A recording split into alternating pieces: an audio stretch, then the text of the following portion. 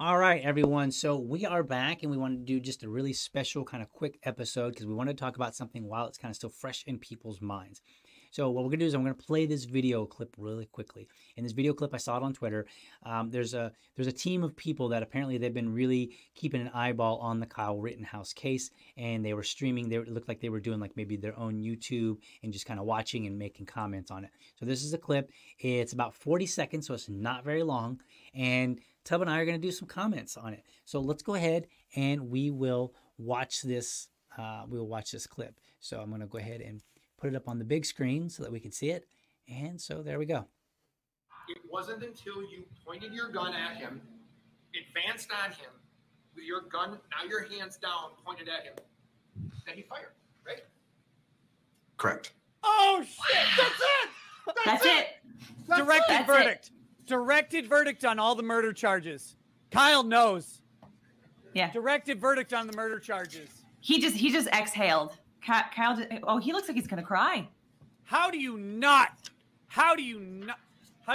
acquit after that? Look at bigger. Look at bigger. Look at big boy. Oh, man. big boy. Oh. All right. So what we have here, so right up before that, there's a little bit longer video, and it's like a few seconds longer. And he actually, the gentleman here, and I don't remember his name at the moment, but the gentleman denies aggressing against Kyle Rittenhouse. And so then the lawyer kind of walks him through it. So like just right before that, he's like, no, I don't remember what he said exactly, but he basically denied this idea of being an aggressor. And so then the lawyer's like, okay, look, let's walk through this real quick. And so then that's what happens. Okay. So what are your thoughts on it? This, by the way, this is the first time that Tub has seen this. So I saw it the other night. He's just now seeing it. So yeah, whenever we do these, I'm watching it with everybody. Yeah, all the social clips he's never seen. Nope. And the only heads up I had to this one was you asked me when I first got here, like, hey, have you been kind of? And I'm like, yeah, not really. You know, I kind of don't care. And so seeing that right there, I think you have to agree with. Okay, now what? I loved in that one where the defense attorney was just like, oh no, like so. Okay, so now let me ask you, what are you asking me? So okay. I just wanted to kind of talk about and see what you think about it. My first the comment that I made on Twitter about it, I said, aggressor admits what everyone watched happen. He aimed a weapon, leaving Kyle no choice but to fire in self-defense. That was my position from months ago when I saw, like, there was all kind of footage coming out. People were, like, sharing it all over Twitter and all over Facebook. And I watched it. And I watched him fall back on the ground. Right? And then this gentleman here, he advances toward him. Kyle puts his gun up. He aims up, but doesn't fire. Right. That was the interesting point. And then the guy kind of stops. And then as soon as he puts the rifle down, as soon as he aims it back down, the man starts advancing, and he pops it back up and hits him in the arm right there. And the man at that point has a gun, and he's coming at him and pointing the gun at him. Now, this is while he's on the ground. All right, so let me take this to stages then. Is this the guy? And I don't know. Is this the guy that they were talking about? Is the convicted felon with a gun? There are several people that. Okay, all right. I just happened to see part of that thing. I'm like, well, wait a minute. I remember there's like, wait a minute. Isn't the bigger question is why does the convicted felon have the gun? I think one of the ones that's a convicted felon actually was shot and killed. Okay, so that's not this guy then. I don't think so. Fair enough. I don't think so, but I could be wrong. So let's walk through this. But I want to hear your impression of just what you saw. Yeah, okay. So there's my thinking on this. Is like, dude, what did you expect? Right. Like, I saw for a second, okay, once again, we kind of had this talk briefly last time, was about, okay, if you know somebody is armed, right, you should attack that differently. And it seems to me, going by what you're saying here, is just kind of like, okay, you're away, I'm good. Right. You're coming at me again? Okay, we're going to keep playing this game. At what point do you not fire? Right. At what when he has his hands on you? Like, then that becomes that argument. So I'm looking at this, like, even when I first started hearing about this, like, we can have the argument, which a lot of people want to do, is why do you have the gun there? What was he doing? There's all the background stories about, oh, he's just a good kid trying to help out. We can put all that aside, okay? Because whatever families release and stuff, it's always the good kid. Right. They're never a bad kid who got shot. It was always the great kid who just came from Bible study and all these other things.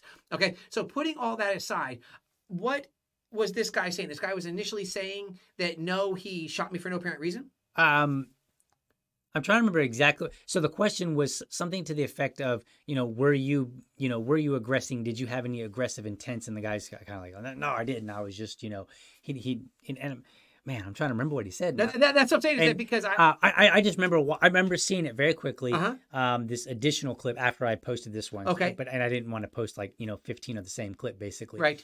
But I saw a different clip where he's actually kind of saying that he's kind of trying to say like I was not the aggressor, and so then the lawyer kind of walks him through it. And to me, when I saw this, and that's why I pointed out what I said. He admitted to what we saw happen. He was an aggressor in this particular case. Okay. And I feel like that alone, just from a non-legal perspective, I feel like that alone is enough to say this case is done. Okay. Right? Like, clearly we just admitted that you were being an aggressor. You technically were the aggressor. Exactly. Right? Like, he admitted it now. So now it's not just my perception of what I saw in the videotapes. Right. Or the video clips. Mm-hmm.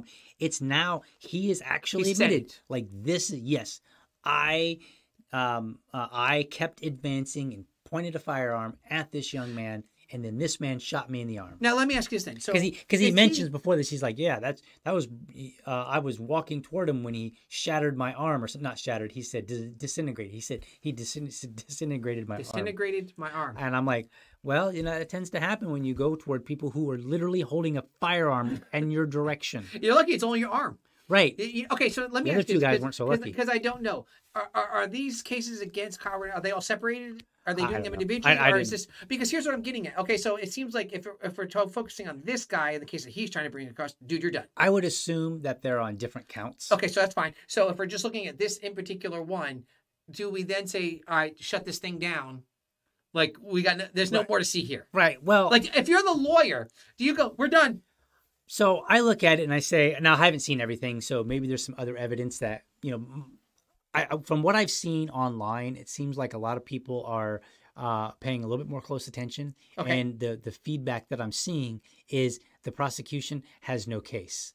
Like, they've been doing a terrible job, and I've seen just kind of snippets here and there, people talking about it, but I haven't really dug in too much. Okay. And I kind of felt like there wasn't much of a case because I felt like there was so much video to work with when the case originally came about. And that's stuff I was watching when it first happened. I was like, I was watching those videos. I watched the dudes chase him and hit him with a skateboard. And I'm like, look. I assure you will not be hitting me with a skateboard. Right. You come after me with a skateboard. He wasn't carrying a concealed gun. Right. He was, you could see, like, it's not like, hey, look what I got here. Right. Dude, you see him with it. For all the conversations out there of people that say, oh, man, it's like you hear these news reporters like, I shot an AR-15 today, and it was like a bazooka. It scared me. I was pretty much crying. And I'm like, okay. For one, that's absurd. But let's assume that. If you see somebody carrying a bazooka, why would you chase them? I'm gonna chill. Hey, whatever that guy's doing, people like that. He's running away from me. I'm gonna let him go do what he's doing. I'm no superhero. I mean, maybe the army does that, right? But in civilian life, Exactly. And the thing is, unless my kids on the line or something. He was actually running away from all of that, wasn't he? Yeah, he was. Okay, so we have all of this going on. So I'm looking at it once again. We always have the right to defend. What did I say before? I said that we have the right to even prevent. Right. And listen, you're carrying a long gun. Right. You're preventing. Right. Okay. And so I'm looking at this. I'm like, okay, dude, like, you're stupid. Right. Like, what do you think you're going to do in this situation? Right. But right there, once you admit that, hey, this is how this went down. Like, do we, like, here's what's going to happen. Should there be anything that says, okay, this is done now? Like, should there be some point we go, guys, like, basically, it's kind of like somebody else going up there and confessing, I killed this person, not him. Right. And it ends. So is this enough, or what happens? I don't know if it's enough because I'm not a lawyer. I haven't been really following the case. But just from a very casual perspective, I look at it and I say, this says a lot about the case. And then what's happened in the many hours since I first saw this, which was yesterday, almost 24 hours ago, roughly. In the many hours that since then, I've seen some news reports that come out. And they're chopping up the video to make it look, because like he says, like, I was afraid at this point, or, so they're making it sound like he was this innocent victim. Like, that's how the edit happens. Yep. And so I'm like, really? I'm like, no, because he literally admitted to being the aggressor. Right there, so he just at did. least on the account of, at least on this issue right here with this man, like, did you lawfully shoot this man? I think that the answer is yes, he lawfully shot him. Now, again, you said it earlier, we can disregard whether or not he should have been there. Should he have had a rifle open and carried? Should he have crossed state lines, which I think he allegedly did? Right. Those are all different arguments, right? Mhm. But for me, I look at it and I say, in that particular instance, a firearm is an equalizer. What that means is that if you have a firearm and I have a firearm, we are effectively equal. Mhm. Now, you may be better at using it, and so therefore we're not equal in that Right. sense. But effectively, all I need is one good shot, in the same way that all you need is one good shot. Yep. That's what happened here. This gentleman right here, he had a firearm. Kyle had a firearm. They are now equal. Yep. He's advancing toward him. The expectation should be when you advance toward somebody with a firearm, even if you have one, they can still get a good shot in. And he did. Like, listen. And then he admitted it, which I'm glad that he's, I mean, I think he tried to lie a little bit Yeah, earlier. do you think that maybe he admitted that by accident? I- Oh no, I no? think- I like think he didn't the realize he lawyer- was walking into that trap. No, I think so. Can we watch the video again? Yeah, we can watch it again. Okay. All right, we're gonna watch this Because again. now that I know what I'm watching for. Okay, so let's watch this. And I wish I had the little bit longer clip that shows the very few seconds before that. It wasn't until you pointed your gun at him, advanced on him, with your gun, now your hands down, pointed at him, that he fired, right? Correct. Oh shit! That's it. That's it. Directed. That's- No, Like if they're attorneys, like okay, then you default. Like okay, I don't know if they're attorneys. I think they're just people that are interested in law. They Okay. might be attorneys. I don't All right. know. I'm not terribly familiar with them. it does seem pretty simple though. Yeah, the person that posted this video is says he's a lawyer and he's Okay, a good. YouTuber, All right, so and here's he the- may be one of the ones that's in there. I'm If not we sure. took away all of the other stuff, all of it, Right. and we just look at what it's saying right here. So what you're saying then is he didn't raise a weapon until you raised a weapon at him. Right. Yes. Okay.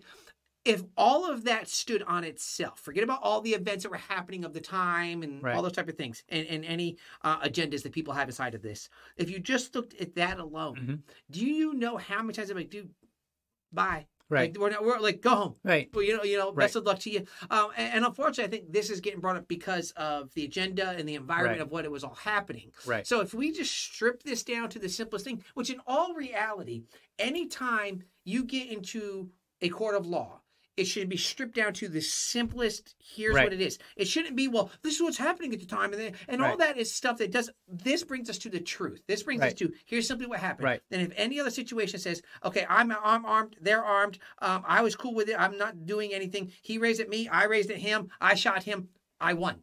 Right. That's you know what that is? That's an old-fashioned duel. Right. Okay, and inside of that, so I look at this, and I'm just looking by this, and I'm trusting what all Right, that you're right, saying, right. which maybe my first mistake is to trust all that you're saying. I Yeah, should never know better trust than me, that. But I'm looking at this, and I go, yes, I think at some point, just the simplest, this thing has to be done. Right. So then what happens? Yeah. Like what happens? Right. When was And- this from? This was from yesterday. Yeah. This video came out yesterday. I believe this actually is a clip of people that were watching the trial Right. yesterday. So Yesterday. I think this actually occurred yesterday. I So think. it'll be interesting to see what happens today. See, Right. now you're going to make me go pay attention to this when I really wasn't paying a whole lot Right. of I mean, attention. I'm only paying attention. I only paid a little bit of attention because I saw it pop up on Twitter, and I saw some people were kind Right. of like, Oh yeah, people you have know, been talking about they were commenting in a kind of excited manner, and I was like, all right, what we got here? And so I watched this video clip, and I was like, oh, Okay. like he literally admitted. right there. In That my changes opinion, things. he admitted what I think we all saw. Yep. And a lot of people will refuse because I think a lot of people were doing exactly what they're like, well, we need to include this, we need to include that. And then he thought that this guy shot some. Okay, fine. That's fine. You think that somebody else shot somebody, right? Does that mean if somebody shoots someone 5 minutes ago Mhm. and I I'm like, think that's him. I think this is the right guy. Does that mean that I have the right to point a firearm at him? So then the question would become: let's say he shot Rittenhouse and killed him. Right. Is he now up for murder? Because, dude, you didn't know what he'd Right. done or anything like that. Right. We're dealing with this with the Ahmaud Arbery one up in Right. Georgia. It's very similar in Yep. that aspect Yep. of it. And hopefully we'll talk about that one because I got a lot of opinions about that one. I got a lot of opinions about this one. Okay. Is here as well. Now I'll tell you this. Ultimately, hands down, and let's see if you agree because you're a dad as well. I am. And so let's tie this into the Liberty Dad a little bit. Okay. If Kyle were my son, Mhm. because he's 17, Right. I would be upset with him.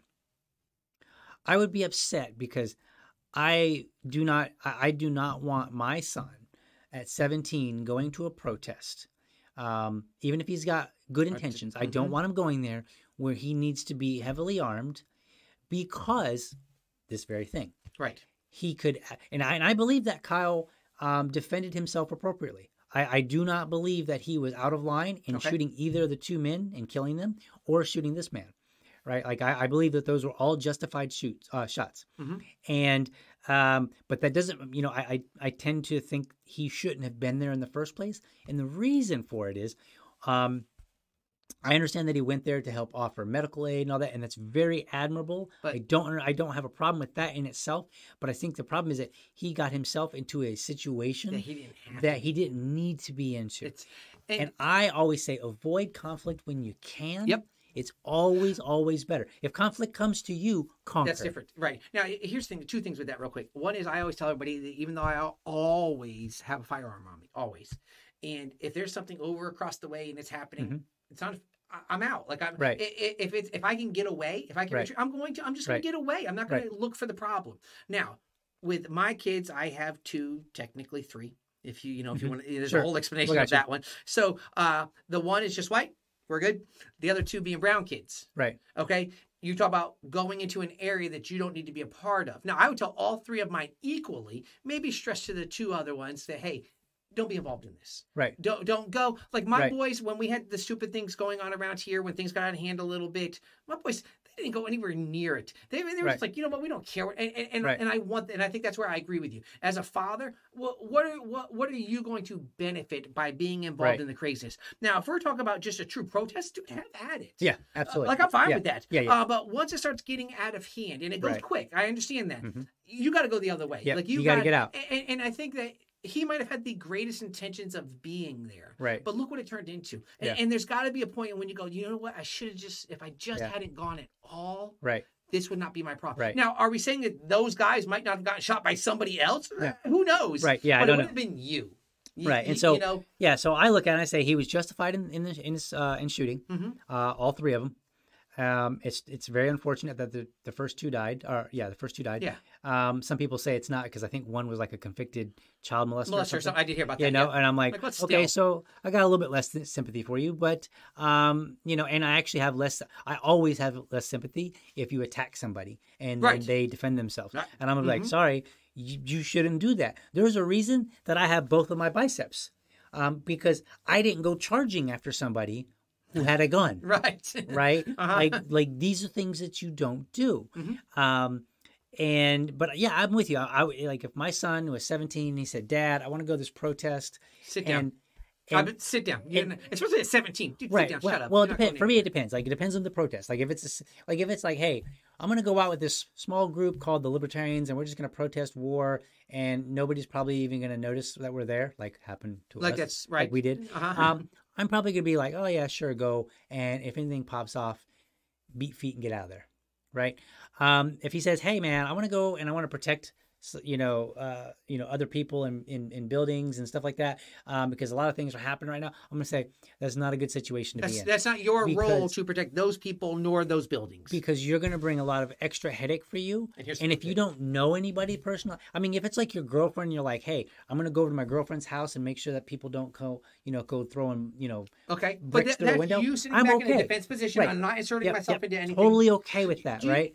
The other day, to go walking around the streets, and I get it. I saw the videos. He was walking around giving out first aid. That was very, very admirable. I have no problem with that. I just don't think that it was a good situation for him to be in. Precisely for this. And let's keep in mind, because not only the legal situation, social as well. He's got a reputation now in half the people's mind, and he's this or that. He's either a terrible guy or a good guy. You understand? Like, I'm not getting into firearm safety because I don't think firearm safety has to be an age thing. I think there can be 12-year-olds who get it. Oh yeah, yeah. But he's still 17. Right. Like, he's still the mind of a 17-year-old. Right. That's not the best environment to go be a part of things. I mean, I will say I was impressed with his ability to restrain himself, because like I don't know if you remember seeing the videos, but I was like, holy wow, I've met dudes that were trained from the military that I don't think would have that level of control. But that's what I'm saying. But that's not the point. But he's still a 17-year-old and the things. But here's what I'm getting at. The other day on Facebook, I put, sometimes you just got to sit back and keep your dog on the leash. Right. And what I meant by that was, I don't have a dog in this fight. I'm not going to put a dog in Right. this fight. Sometimes we just sit back and watch it happen.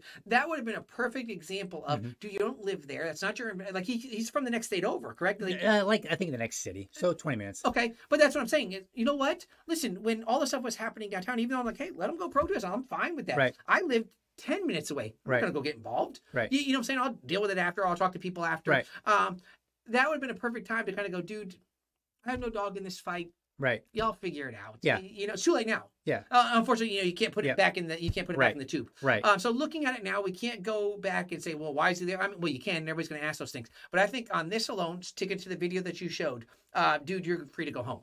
Yeah.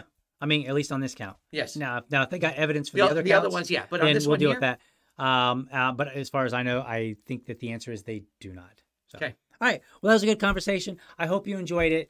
It's probably nothing that you haven't already heard, but now you've heard two dads who said, hey, look, you know what? Justified shooting, but unfortunately, he shouldn't have been there, and it was unwise for many number of reasons. But that doesn't necessarily mean that he's guilty or that we believe that 17-year-olds never get to participate in civic actions. Right. I think there's a time and a place for everything, and we need to be judicious, and we need to decide, is this something that's worth the fight? And I think in this particular case, Kyle is unfortunately finding out that the fight is a little bit more than he had anticipated, and that doesn't matter how great his intentions were. He, because I can only imagine what it's like to be sitting in court as a 17-year-old thinking that you may go to jail for the rest of your life, or however long that they're aiming for. I don't know the details exactly, but I can't imagine the sheer amount of stress, especially if you really were out there trying to do something good.